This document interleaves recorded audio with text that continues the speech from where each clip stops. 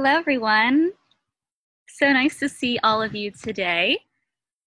Hi, my name is Alex, and I'm going to be teaching you about Georgia O'Keeffe today. So welcome to Kids Art Lab, all about Georgia O'Keeffe. I'm going to go ahead and start sharing my screen with you in just a moment. But first, I wanted to tell you that the project today can be completed with just whatever materials you happen to have at home. So I am using just a piece of paper and some crayons with some variation in color so that I can do some extra shading and have some variations of this purple. You'll see why in just a little while.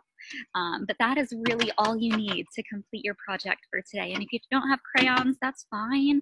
Use colored pencils, markers, whatever you prefer, okay? It's gonna be just basic materials today, but you're gonna end up with a gorgeous project by the end of it. So let's go ahead and get started to learning all about Georgia O'Keeffe. Here we go. Wonderful. Okay, so welcome. Georgia O'Keeffe was born in 1887. She passed away in 1986. So she was almost 100 years old, and she was an amazing woman. She was one of the very first female artists to gain worldwide fame for her art during her lifetime.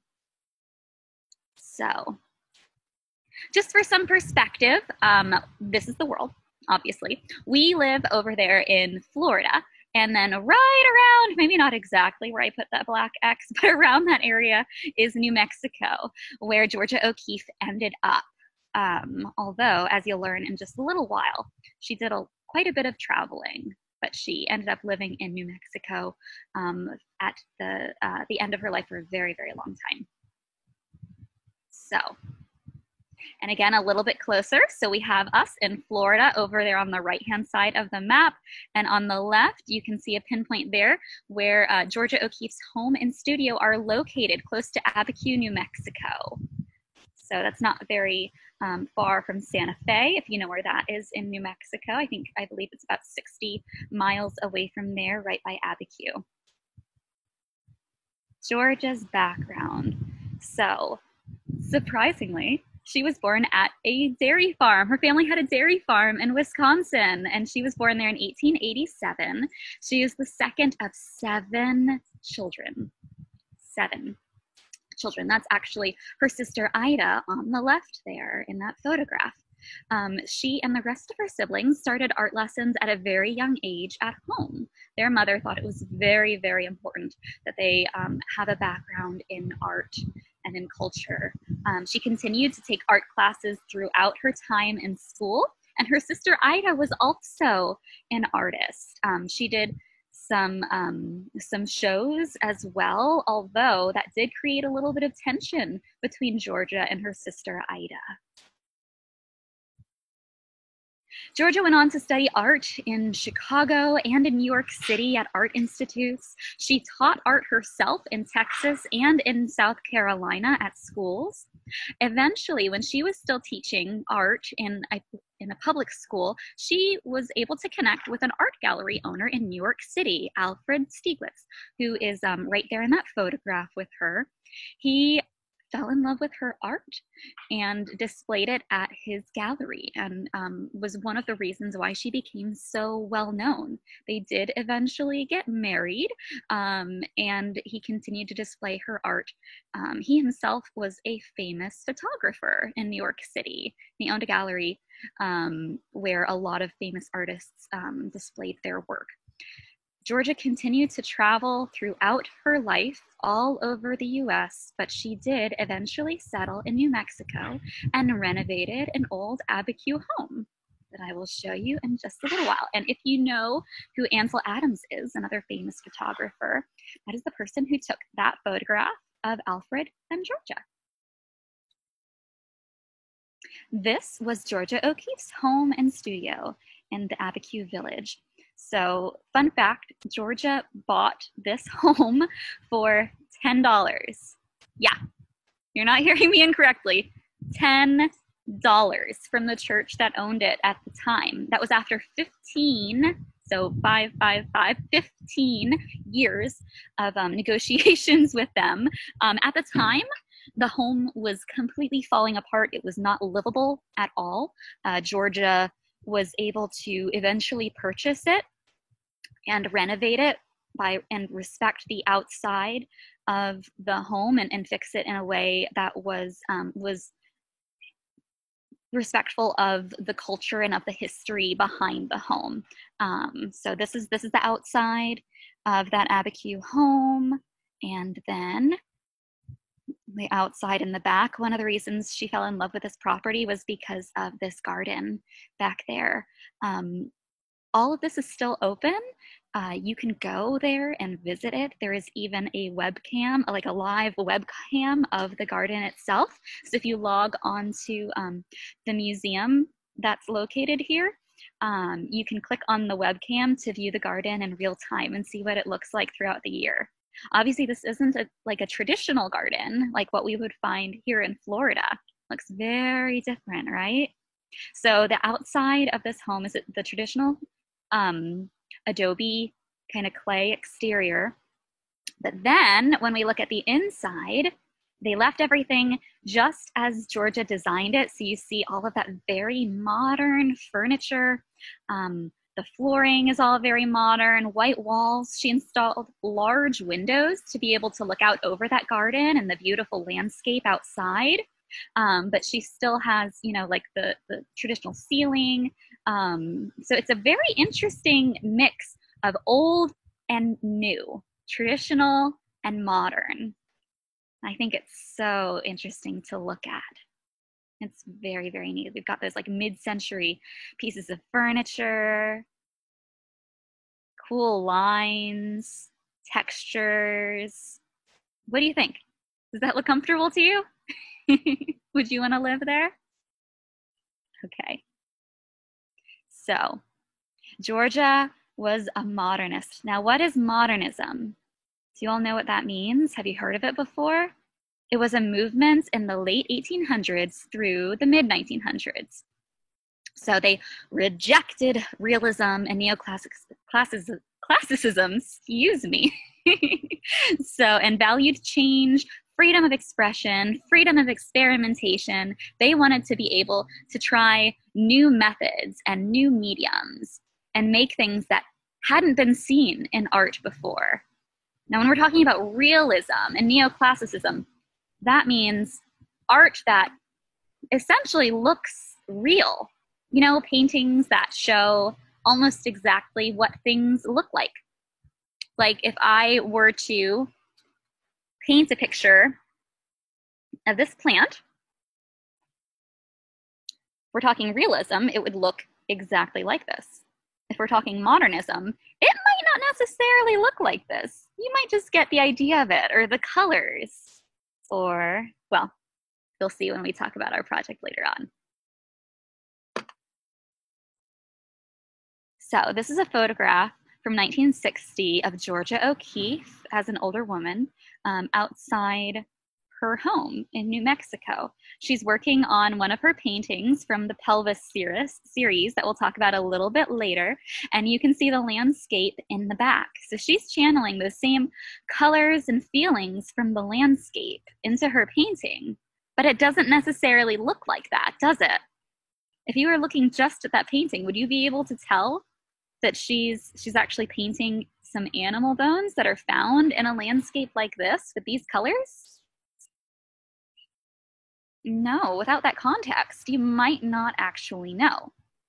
So this is a good example of modernism. It doesn't look exactly true to life, but it evokes feelings and ideas. Okay, quote from Georgia. One day I found myself saying, I can't live where I want to, go where I want to, do what I want to. I can't even say what I want to. I decided I was a fool not to at least paint as I want to and say what I wanted to when I painted. So you might not feel like you can always say what you're thinking or do what you want when you want to. But you know what? You can put those ideas and those feelings into art, whether you're painting, coloring, making something from clay, or even out here from nature. You can put your ideas and your feelings into that work and channel that and say what you want to through art.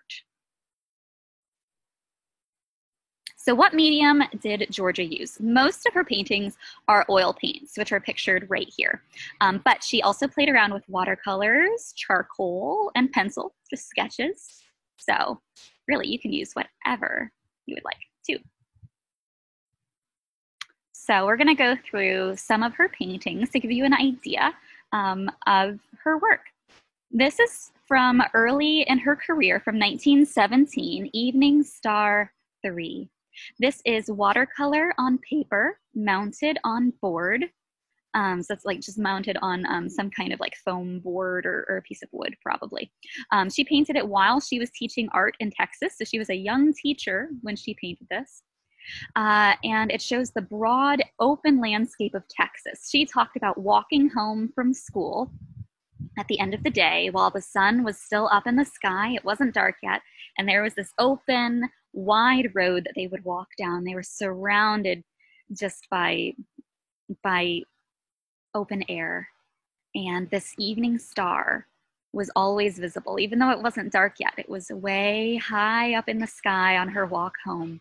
So she's got very wide brush strokes that are surrounding that evening star that go and gradiate in color from the yellow, it fades to the orange, to the red, the blue, and the green.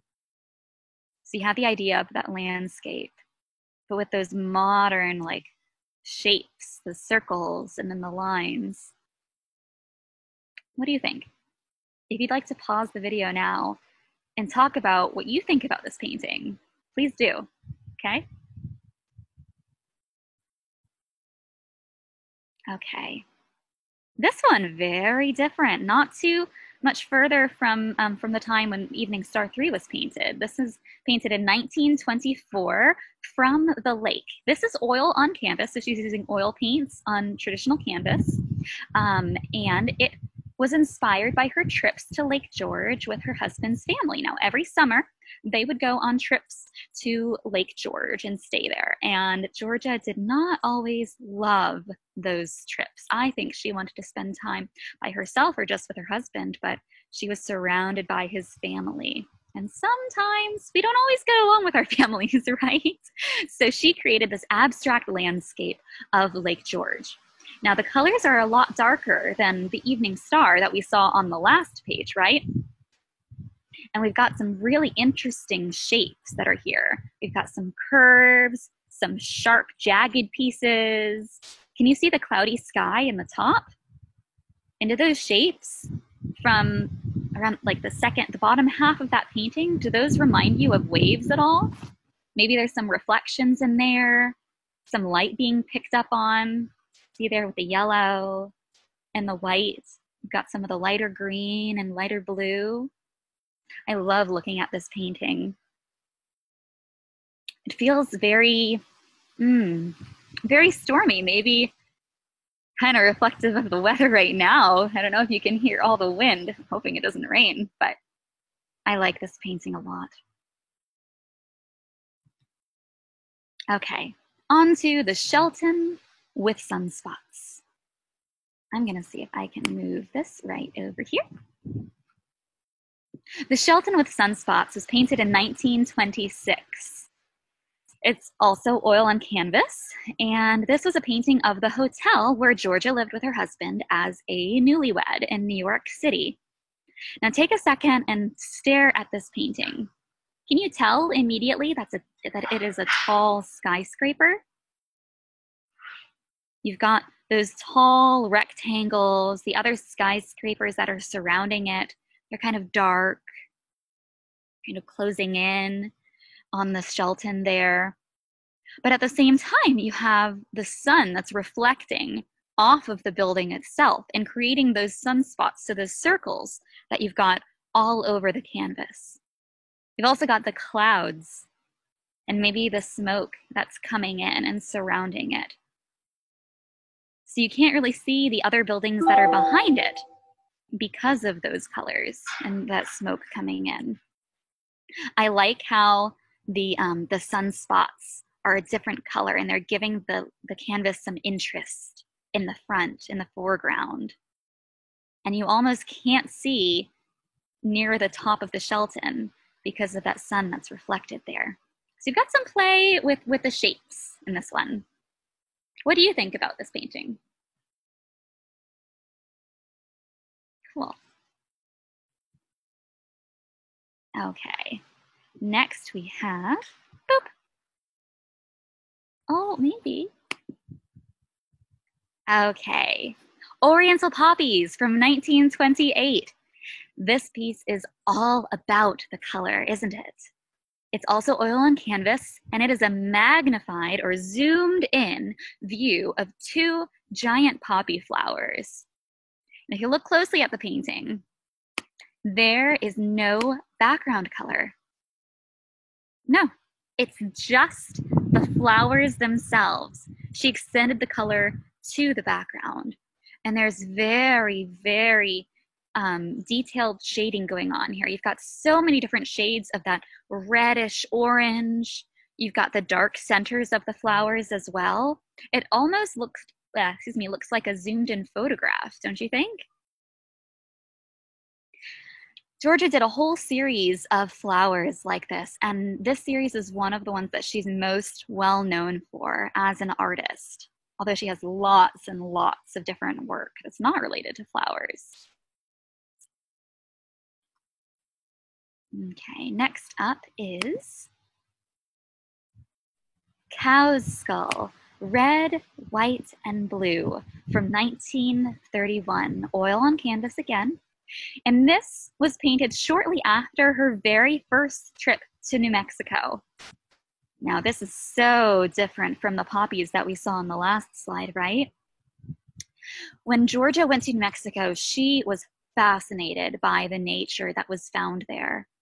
She found animal bones like this, skulls, the different hills, red hills, the clay that was found in that area, the different kinds of plants. So if we're looking at this cow's skull, it's got some curves that are very soft. And then in the center of the skull, you've got those very sharp, jagged points. Kind of very different there. She surrounded the skull by the colors of red, white, and blue because this, she felt, was reminiscent of America's enduring strength. So the fact that this skull has stuck around in this landscape, a very harsh landscape. It's very bright, not a lot of rain, really hot. So that's stuck around for so long. Interesting. What do you think? Okay, next up. The Chama River Ghost Ranch, 1937. Now, before Georgia was able to buy that Abiquiu home that she fixed up, she used to stay at Ghost Ranch in New Mexico. Now, that is still a functioning place where you can go to learn about Georgia O'Keeffe, and you can also stay there overnight. I thought that was so cool. Maybe one day I'll be able to go and stay there and learn more about Georgia. But this one is also an oil on canvas. It is a landscape of a river from where she lived there. So this is an interesting perspective. It showed off this area's very unique makeup to an international audience. So this area had not gotten a lot of attention worldwide up until this point. And I don't know about you, but I feel like this landscape here, it looks so different from here, from Florida, from anywhere really. Got the red of the hills, all that dirt, and then the contrasting blue in the background with the mountains, and then with the river coming down too. And again, she's got some very, very interesting shapes. There's curves, especially that one in the front there, the curving direction of the river. What do you think about this painting? You can pause it again and talk about it with your siblings or with your caregiver. How does this painting make you feel? Okay, on to our next one.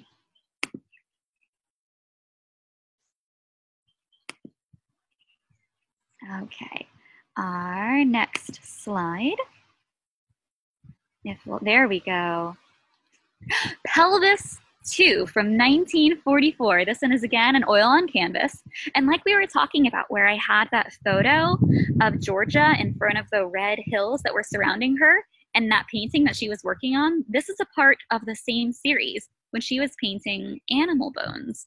So it explored the shapes of the bones and had that zoomed in or magnified view. So if we're looking at this, this might be, you know, a pelvis of some sort of animal. But instead of painting the whole thing, she took it and zoomed in on one section that had some interesting shapes and decided to paint just that. So you've got the white of the bone, and you've got the blue of the sky peeking through. You have those soft, the grays on the side that show the texture of the bones. What did you think this was before you knew it was a bone? What do you see in it? I see a lowercase g. But I wonder what else it could be. Kind of reminds me a little bit of a bird. What do you think?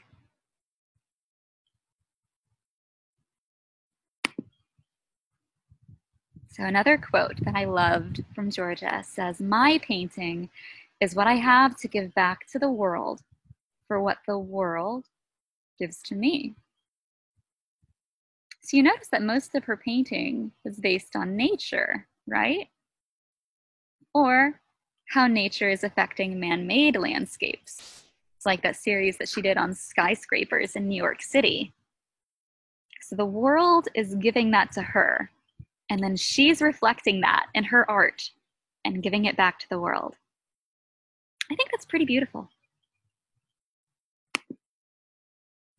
Okay, now before we get to our project, I wanted to talk just a little bit about where you can find some more information about Georgia O'Keeffe if you'd like to learn about her. We have a database on our website that is called Gale Kids InfoBits. It's a great database to do research for school or anything that you're interested in learning more about. So when I typed in Georgia O'Keeffe, it brought up some interesting biographies on her if you want to read a little bit more and deeper into her life. There are photos of Georgia O'Keeffe, magazines, news articles. So all of that is there and accessible with your library card. If you would like to pull it up on our website under our e-library and go to Gale Kids InfoBits and find more information about her, okay? Okay, now let's make some art. We are going to make nature souvenirs as art today. We're going to create artwork inspired by things that we can find in nature. So I already picked my piece. So I am going to create some art based on this flower that I found growing outside my house. What do you think? I think it's beautiful. Got some different shades of purple. If you have a magnifying glass, this would also be a good time to use that and really look closely at whatever you decide to use. You don't have to use a flower. You could use a succulent, a leaf, a stick, some weeds that you find in the yard, a shell, a rock, anything. But I want you to look really, really closely at whatever it is. Look at it like you've never seen it before. Use your magnifying glass, or if you don't have it, just take your eyes and look very closely at whatever you choose. Like when I just glanced at this flower before, I didn't notice almost that deeper purple that was inside there. Okay, let's go ahead and get started. Thank you for listening to my presentation. Now we're gonna do a project together. So I'm gonna go ahead and see if I can exit this and go back to just me. Da, da, da, da, da, da, da. Let's make that bigger. Okay. So here we go. I will just have Georgia in the background here.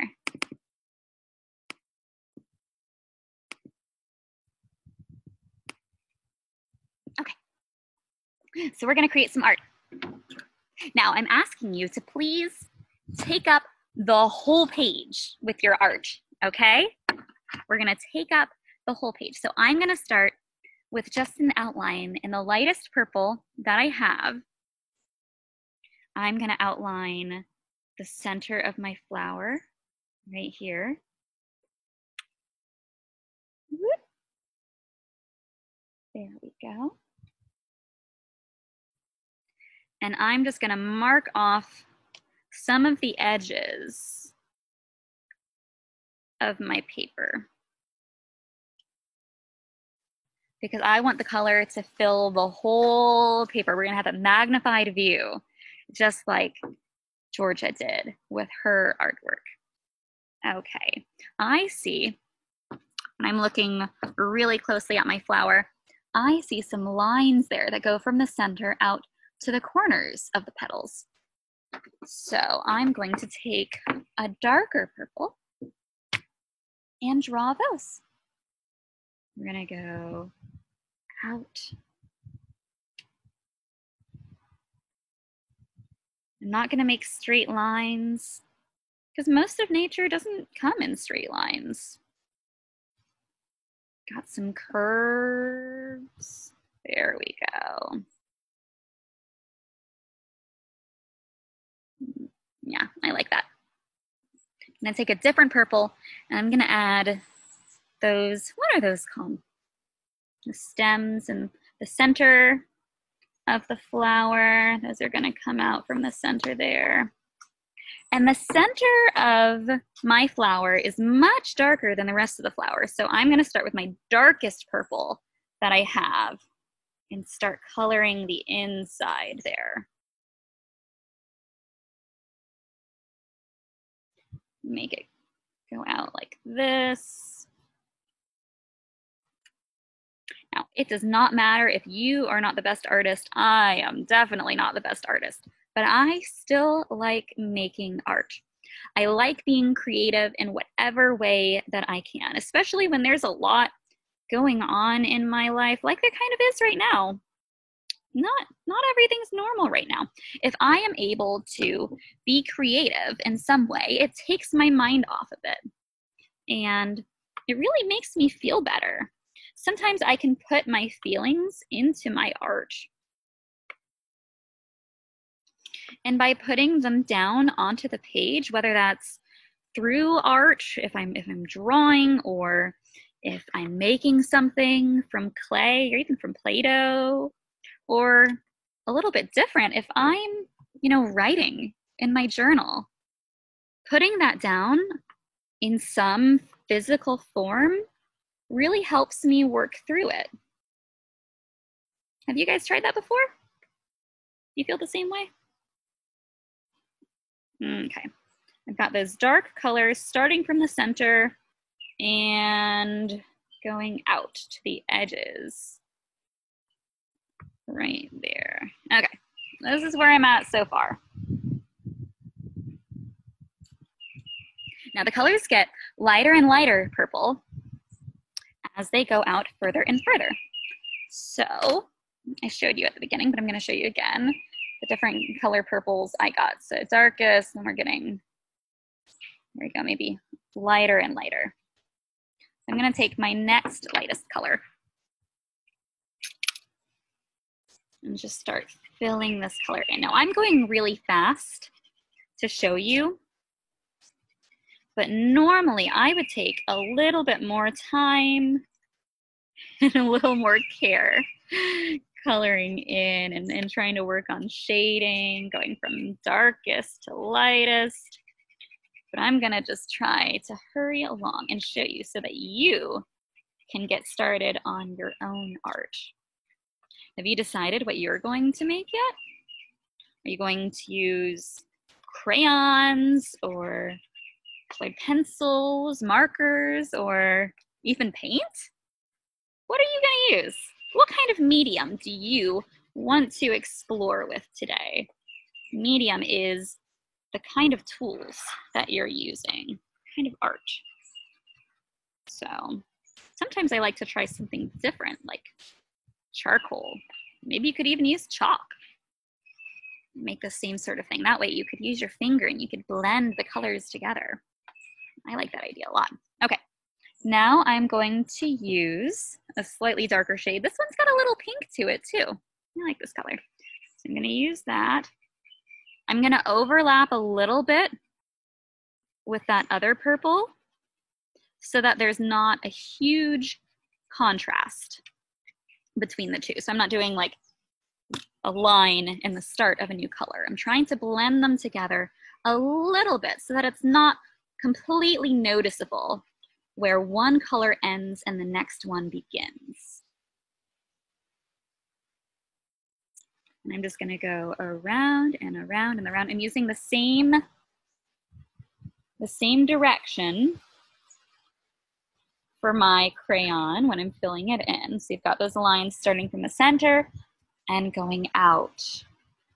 Remember, going out to the edges of the paper. I don't want your flower to just be right here. It's gotta take up, or flower, rock, whatever you're making.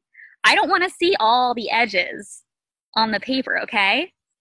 I want it completely filled out past the edges of the paper, okay? I'm gonna do this real quick. We're gonna fill out this one. So since I added those lines on there, I've kind of got quadrants of my flower. So I'm just gonna fill out each one by one by one by one, overlapping the previous color. Cool. And now it is time for my last color, which is the very lightest purple that I have. And I'm just gonna fill it in all the way the edges of the paper. That's okay if you go over the edge there. I've got a clipboard behind mine. If you're doing this on a table, you might wanna put some kind of covering over your table so you don't get crayon all over it. Unless that's okay, of course. So I'm gonna color all the way to the edges. Ah, cool. I think I'm gonna go back though, once I finish coloring this portion in, and make those lines that are going out from the center a little bit darker, because now that I've filled it in, you can't see them as well. So I'm just gonna go over them with a slightly darker crayon just to make them really pop, okay? Here we go. What do you think? Can you still tell that it's a flower just from this? Or might you not know initially until you take a closer look or see what my inspiration was? All right, I'm gonna move this here so that I can get to the end of the paper over here. Use those same strokes with the crayon all the way to the edge. All the way. So remember, we're filling up the whole paper with color, whole thing.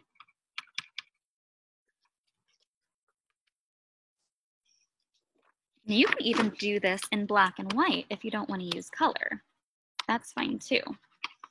But whatever it is, I want to see it covering the paper. I'm going to take this darker kind of pinkish purple, magenta maybe, and go over these lines just a little bit more so that we can see them. Here we go. Still, they're going to be not exactly straight, because again, not always straight lines in nature. Everything has a little bit of movement to it. And here we go. It is certainly not perfect, but That is my Georgia O'Keeffe inspired art, inspired by nature. Here we are. Now please go do your projects, take pictures, share them in the comments below. We would love to see your work. We can't wait to see your smiling faces back at the library. So have a wonderful day, you guys, okay? Bye.